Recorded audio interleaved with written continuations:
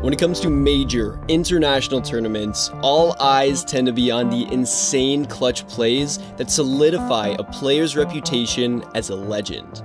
Such plays require insane amount of game knowledge, information processing, and creativity. And honestly, there is nothing more impressive than watching Xpeke barely escape a dire teamfight, then curiously hide in the jungle while the enemy team pushes towards his nexus, only to enter their base on his own and pull off the most insane base race of all time. Or similarly, watching players like Saebyeolbe reversing a 6v4 through strategic targeting, starting by flanking the support, taking out the isolated tank, and getting rid of D.Va, and then leaving the main fight to take out Boston's utility before coming back to finish off Boston and claim the victory. And while most players chalk this up to some elusive instinct or genius, these terms don't really tell us much about the underlying mechanism behind these plays. And so in this video, we'll dive into the mind of an esports legend to identify the true nature behind their 200 IQ decisions. And we'll uncover the truth of how players like yourself are able to develop the genius and instinct of a pro player.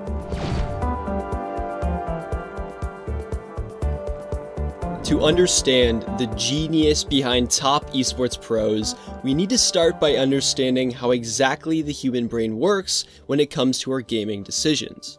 Now, our brains are essentially bundles of billions and billions of wires called neurons, which are each connected by synapses.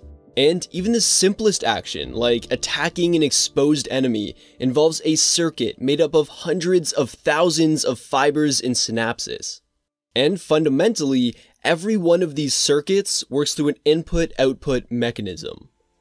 The input portion is all the stuff that happens before we perform an action, such as seeing a vulnerable enemy, feeling our fingers touching the buttons, and then making the decision to attack. And the output is the performance itself. The signals that move the muscles with the right timing and force to press the right combination of buttons, allowing your character to move towards the enemy and then efficiently attack. But this is just a small and simple example of our mental processing that's involved in esports. In an actual game, you are constantly in dynamically changing situations, which involve constant task switching and information processing. And when we look at high-level players, they're constantly analyzing and processing tons of information, such as their current position, the movement of their teammates, the various items or weapons that the enemy has, their own character's ability, and how this all matches up against an immediate enemy. And in a game like Overwatch or League of Legends, you can get an idea of how much information exists by considering the possible combinations of character abilities and map areas where an engagement can happen. And when you begin factoring in all these sorts of small elements, the amount of permutations and combinations in games like this can reach the millions.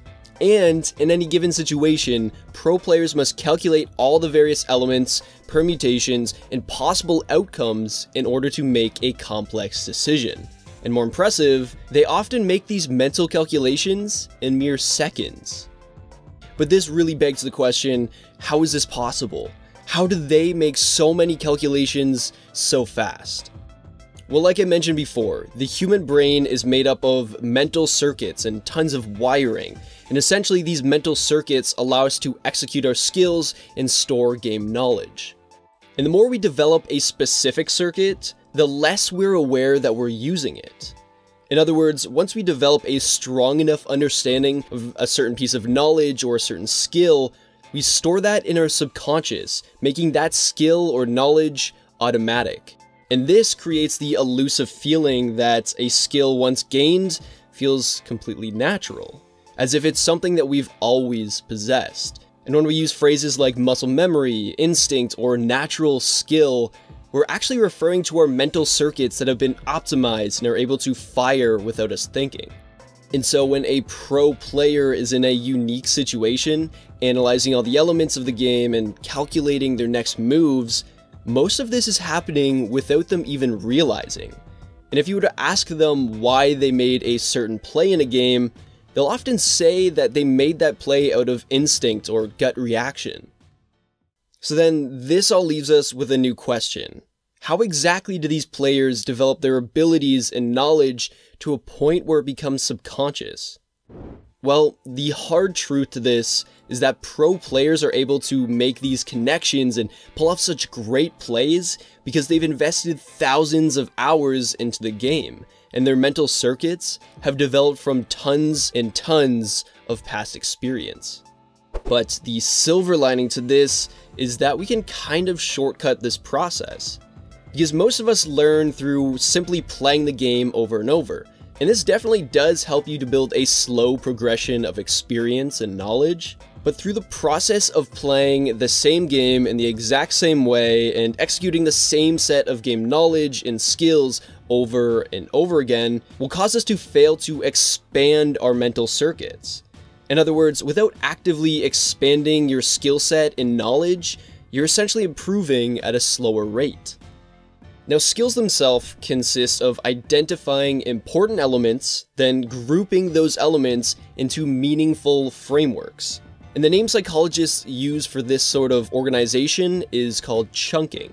So in order to develop your game knowledge to a genius level, you must actively break down the game into its many elements and individually study and practice each chunk.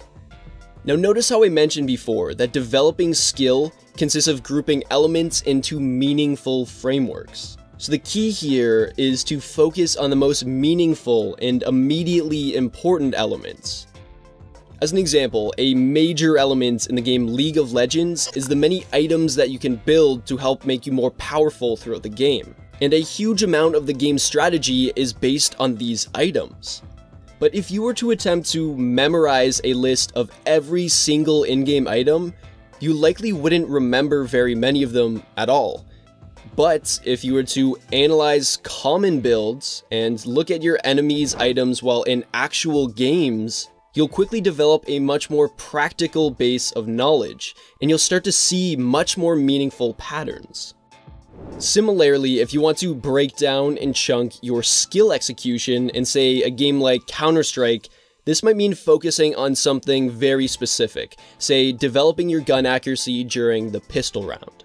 And then this might turn into you setting up bot matches where you are only using the pistol, or you may use much more creative practice methods such as custom maps in the workshop or maybe some sort of external aim training game.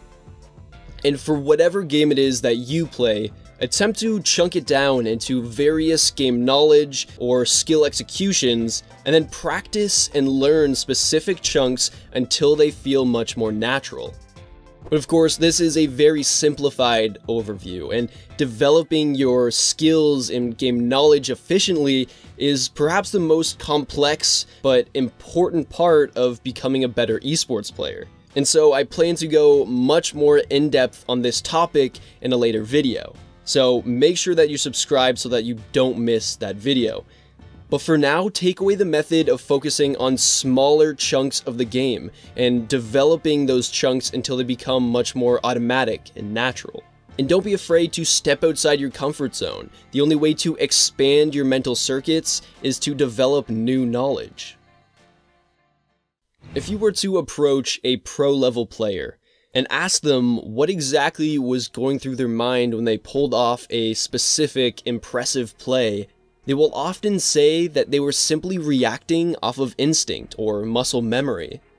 And as a player who is yet to achieve that same level of game knowledge or skill execution, we might mistake this for some sort of natural level of genius.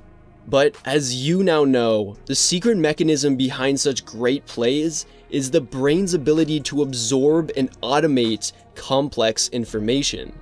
And this shows us that when a pro player is making some crazy 200 IQ play, it's not a result of them being able to make tons of conscious calculations or slow down time. It's essentially their unconscious brain doing all the calculations for them.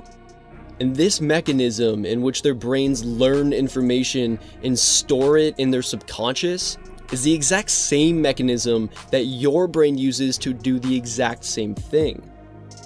In other words, the elusive genius of 200 IQ pro players is something that is attainable, and with enough focused effort and practice, it's even something that you can achieve.